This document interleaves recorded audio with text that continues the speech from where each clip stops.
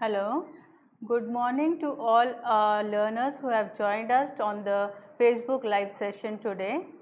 We welcome you to this session. This particular session that we are going to conduct is not related specifically to any of the programs, or it is basically for disseminating information and sharing of information related to a number of queries that may be arising in your mind at this point of time related to insurance during the COVID-19 period. Now, to begin with, the learners who have not yet gone for the insurance policies, first we will like to explain them what insurance actually means. Now, insurance is a contract between the insurance company that will be providing you the insurance and the person who wants to go for the insurance. In lieu of the risk cover that the insurance company is going to provide to you, you will have to make premium payments to them. Now, this is basically what insurance is, and we would like to suggest you to go for any sound financial planning. Insurance should be there, because in case if you are the sole breadwinner of the family and if something untoward happens to you during this period, then the family members who are dependent on you will be left in a very vulnerable position. So that is the time where the benefits that you will get out of the insurance policies will come to the rescue of your family members. Now, this was the one thing. Now, what are the queries that generally people are facing at this point of time? And also, when you will think about insurance, the first thing that will come to your mind is that during this lockdown period and where the movements are so restricted at this point of time, how can one go for an insurance policy? Now, the central government has permitted 20 life insurance, private insurance companies which are there who already registered with the Insurance Regulatory and Development Authority of India, and 8 general insurance companies to provide online facility or eKYC facility to the people who want to apply for insurance. Now, in any insurance policy, there are a number of factors that they will take into consideration in order to assess the risk that they will be, for the assessment of the risk for which the cover is to be provided. Now, for that purpose, the information generally that they will be asking you for is your identity proof, the proof of your age and address. In addition to this, they will be requiring a number of information regarding the occupation in which you are occupied, the hobbies that you have, and other things like that. Now, this queries or this information can be provided through the Aadhaar link that is there. So, most of the care of the information will be taken care of by the Aadhaar card. The next question that arises in the mind, that for almost all life insurance and health insurance policies, one needs to go for a medical test.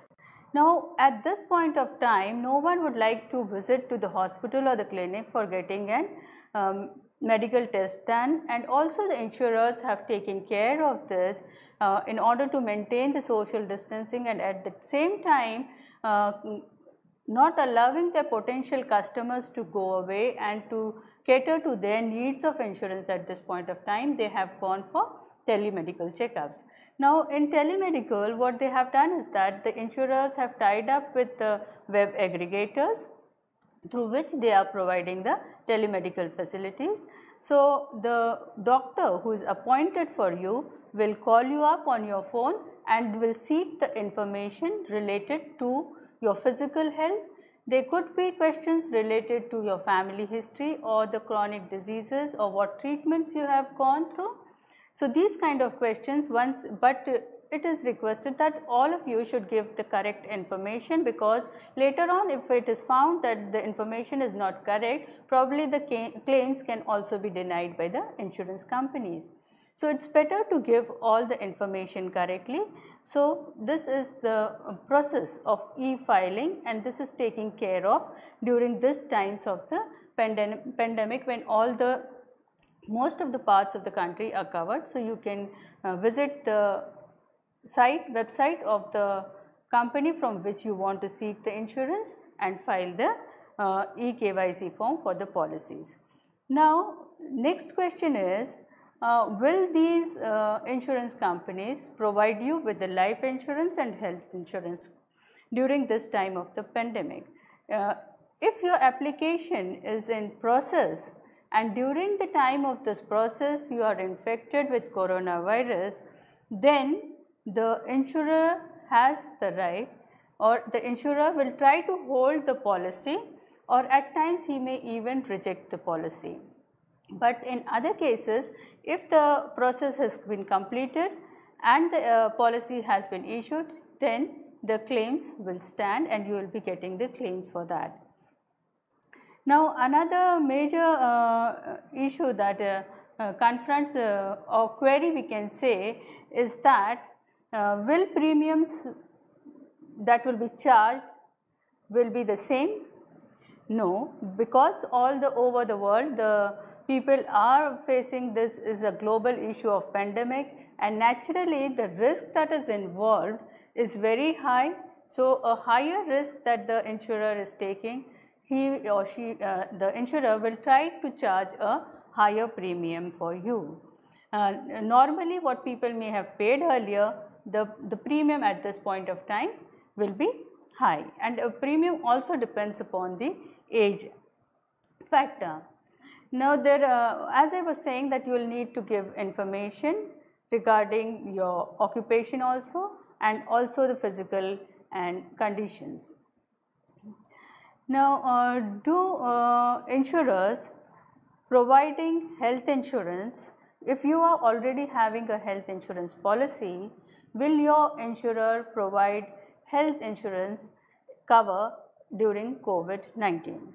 Now, for this, the Insurance Regulatory and Development Authority of India had clearly said in the guidelines, and I will read it out for you, and I am quoting: whether hospitalization is covered in a product, insurers shall ensure the cases related to coronavirus disease shall be expeditiously handled. And secondly, the cost of admissible expenses during the course of treatment, including the treatment during quarantine period, shall be settled in accordance to the applicable terms and conditions of policy contract and the extant regulatory framework, unquote. So, almost all the health insurance policies that you are holding, and if there is a cover for the diseases, health insurance, then it will be taken care of during this COVID-19. Now, the next question, that is, will the expenses that one incurs towards the treatment of the coronavirus will be borne by the insurer? Yes, as we have already said that the cost, including the cost of the treatment, the hospitalization, and also treatment during the quarantine period will be covered under your insurance policies if you have an health insurance policy with you. Regarding the people who are already holding the life insurance policies, now in case if a person is holding a life insurance policy, will the policy death benefits remain the same as it was earlier, or will it be in any way affected due to coronavirus if the death occurs due to coronavirus? Now, this is where the insurers have been really very proactive and taken a very good stand, that they have said that the death due to coronavirus will be treated under any term life insurance policies, will be treated as they treat in case the other general deaths that occur. This claim will be admissible if the policy holder gets infected due to coronavirus after the policy has been issued and the waiting period of 1 year has been completed. In that case, the death claim will be settled, but no other specific terms and conditions have been specified for treatment for handling of claims during the COVID-19 in case of the term insurance policies. So, for now, all those who are having these policies, the benefits that your dependents are going to get in case of the death of the policy or person who is holding the policy, the benefits would not be affected in this case. Now,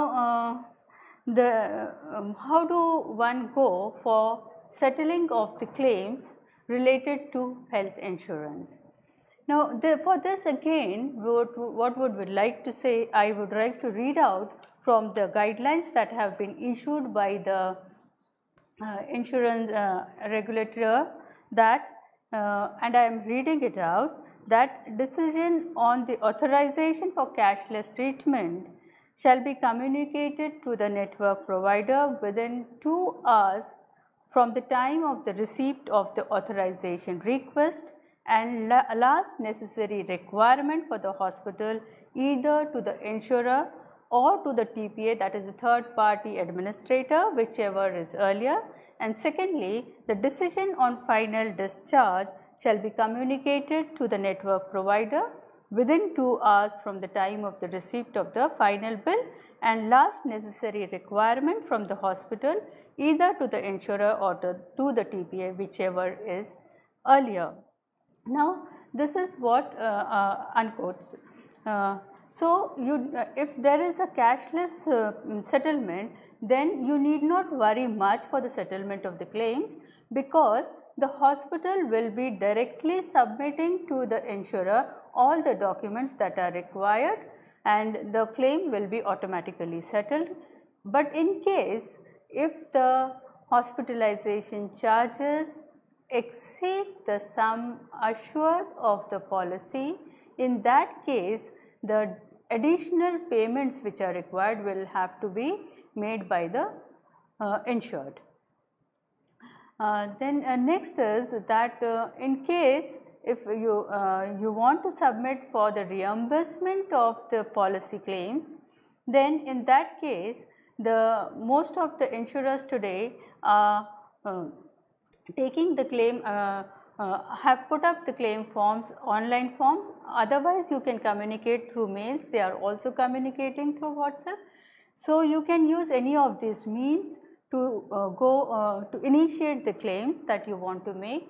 But when you are making the claims, then you will have to take care that when you are going to the hospital also, you will have to keep certain things along with you, like the ID proof, the health card or the policy document, what were your previous records of hospitalization, that all you have to carry along if you are getting infected and you want to make the reimbursement later, claim for the reimbursements. Now, the claim for reimbursement, as I was already saying, that you will from the hospital side, you will also have to, when you are making the claim to the submitting the claim form to the insurer, you will also have to submit the discharge summary, the bills, the various other documents of the prescriptions of the doctors, all will have to be enclosed.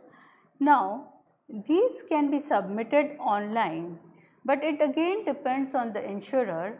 Some of the insurance companies are processing the claims and also settling them based on the scanned documents that are submitted by the claimant, but some insurance companies do process the claim, but the settlements will be made only on the production of the original documents.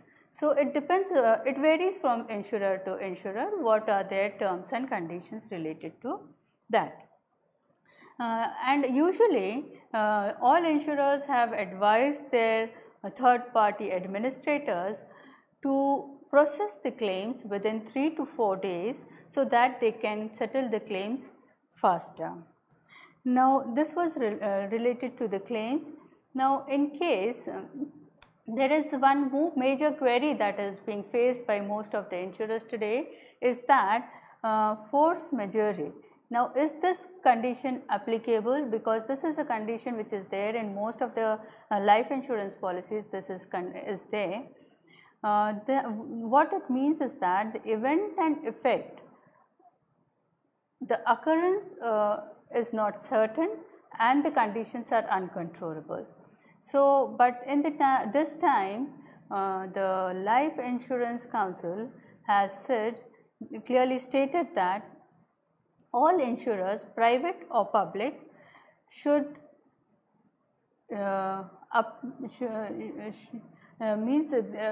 people will this will not apply presently to all the to cases that are being affected or cases that are related to coronavirus. In those cases this will not apply. So, that is there. Then what is the we have already dealt with what are the queries relating to the settlement of claims, but in the present circumstances it is not possible for both the insured. It may happen that the insured and his nominee both may get infected, and then who will be the claimant for these policies?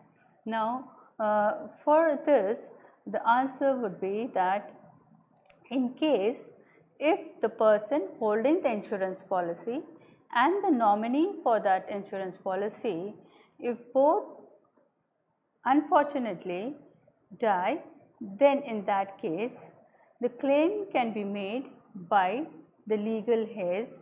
So, we will go into those details when we discuss about the processing of the death claims.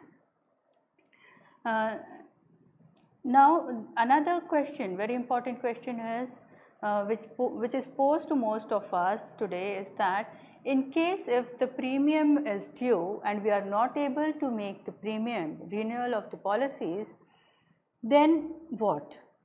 So, in usually all life insurance policies, there is a grace period given for making the payments of premiums. Either it is 15 days to 30 days, but in the present circumstances the Insurance Regulatory and Development Authority of India had asked all insurers to extend this grace period, and if the premium falls due, it is clearly given there that if the premium falls due in the month of March 2020, the grace period shall be allowed till 31st May 2020. Is not able to make the premium payment, and if that person dies, then will the other person be able to make the claim? Now, last premium, if it is not paid, death benefits are not given. If the grace period is over, if the death occurs during the grace period, then the policy will definitely be treated as it is fully in force and the claims will be settled.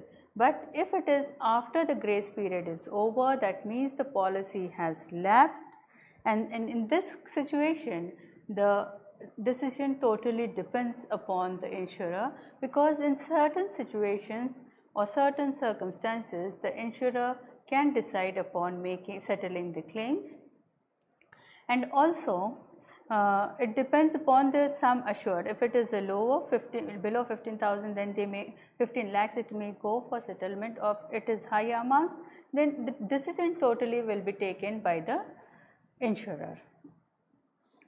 Other major queries are regarding a recently launched scheme, which is the Arogya Sanjeevani policy. Now, this is what are the basic features of this policy. Arogya Sanjeevani policy, it was launched in April. Now, this is a standard health insurance policy which the IRDA has said that has said that all the 29 general and health insurance companies which are the list of which is given on their website, should market this product, but there will be no variation in the terms and conditions of this policy. So, it will be a standard policy irrespective of the insurance company that is providing that policy. In this policy, the person who has acquired the age of 18 can take this policy, and maximum after the age of 65 person will not be allowed to go for this policy. So, between 18 to 65 one can go for this policy. This will be a Arogya Sanjeevani policy followed by the name of the insurance company that is going to provide that insurance. Now, in this, the sum assured will be varying from 1 lakh to up to 5 lakhs, and like any other health insurance policies, the premium would be paid yearly. This policy also will bear the cost of hospitalization and treatment during COVID-19. So, this also is a very good policy and it can be gone for. Now, we have already discussed what will be the time that will be required for the settlement of claims. For the settlement of claims, as I have already mentioned, that the insurance regulator have specified that within 2 hours of receiving the discharge letter from the hospital, it has to be settled by the insurer. Similarly, when the final settlements are to be made, then again it is the same time period within which it has to be made.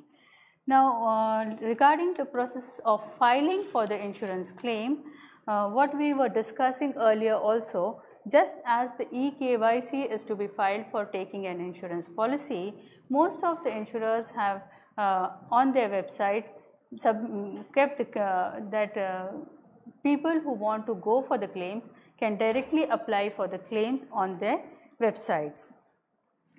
Now the question is, at this point of time, what the question is, how can one go for the death claim that one wants to make? Now, in case of death claims, a person has to, the process starts with the intimation. One has to send the intimation of the death of the policy holder in whose name the policy is there. The intimation of the death of that person is to be sent to the company who is going to, from which the insurance policy has been purchased. Now, when you are giving the intimation to the company, you have to give the details like the name of the person who was holding that policy, then the number of policies that are there in the name of that person, then the person who is submitting the claim, the relation of that person with the person who has passed away. In addition to that, you also have to clearly mention the date on which the death has occurred, then the place where the person passed away and the cause of death, even if it is coronavirus, because you should mention it, because in mostly all the life and health insurance policies as of today, the coverage is given to this death due to COVID-19. Now, when you submit the claim form to the insurance company, then on intimation, the company will be looking out for the various details regarding the claim that has been made, like the status of the policy, whether all the premiums have been paid or not, then the personal details of the deceased life that was assured, other policies that are held, and from your side, if you are submitting the claim, then you will have to give the proof of your age, then the title to that policy. If you have the proper title, then that has to be mentioned. Then after making all these checks, the insurance company would require you to submit certain documents. Now, as I was already saying, that you will have to give the proof of death For this, you have to give a certified copy from the municipal or register of births and deaths. That certificate will have to be submitted to the insurer. Then the claimant statement has to be there. Claimant statement regarding the time, date, cause of death has to be given to the insurer. Then the proof of the title. If you are the nominee, then the original policy document is to be submitted to the insurer. If not, then you will have to give the administrator's general certificate, which is provided the amount does not exceed 15,000 rupees. Otherwise, there has to be a letter of administration that has to be given, where the deceased has made a will, but he or she has not appointed an executor, or even if an executor is appointed and he or she is incapable to act or refuses to act, or he or she has passed away before the tester and before proving that will, in that case then you have to give the letter of administration. Otherwise, the succession certificate under section 372 can be given to the insurer. Now, in case if there is no such evidence with you, then the claim payable can be settled on the basis of an indemnity bond with a surety. But it also varies again from insurer to insurer. It depends upon the insurer whether what it is going to allow and what not. The legal successor, as I have already said, that will work. But in case of proof of age, if it has not been submitted earlier, that has to be given. And if you do not have an original policy document, then it is not necessary for the insurer to issue a duplicate certificate to you at this point of time, but also you can submit the claims for that with the requisite documentary proofs that you are the legal heir to that. And in addition to that, they also need you to give the discharge receipt. But in that case also, the regulator has clearly stated that the life insurance companies can no longer force claimants into signing a receipt for having received full and final payment as a precondition for settling the claims. Now, that right is also right to pursue the claim is with the insured, that is the person who is holding the insurance policy. Once this is done, then the claim will be settled. Now, for that you may have to submit a cancelled check, or otherwise submit the documents on their website, so that the payments can be directly transferred to the account of the person who is making the claim. So, these were the certain queries which I thought would be helpful to you at this point of time. Maybe I may have missed certain points, but this is all that I would like to say from my side. There may be a number of other queries also which may have not been addressed. So, you can visit the websites of the various insurance companies. They will be providing you, yes, there is a point that all these conditions related to the premium payment, it has just clicked my mind that premium payments, if you are not able to make the premium payments regarding the payments that are due as for your health policies, then in that case there is a provision that has been timely made that you can vary the or change the mode and frequency of making the payments, premium payments. that will be initiated by the insurer, or you can say it, but the consent will be taken from you. If you are not able, you are making a monthly payment for your policy and you are at this point of time you are not in a position to make the monthly payment, you can change the mode and frequency of that payment. You can go for quarterly, half yearly or yearly payments. Now in that case also the IRDA has clearly stated that any policy whose premium payment is due till March 2020, they can for the month 12 months period, it will be up to March 2021. This will be enforced that they can go for a change in the premium payment mode, but they can continue with that later also, but for the time being till March 2021 it will be there. So all insurers have been issued directions on that. So these were certain queries I thought which I came across while reading various seeing various websites and articles.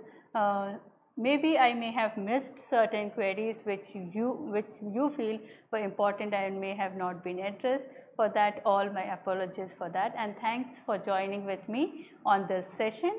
But before we leave, let me thank the people here, Rajesh and his team, who are bringing this live program across to you.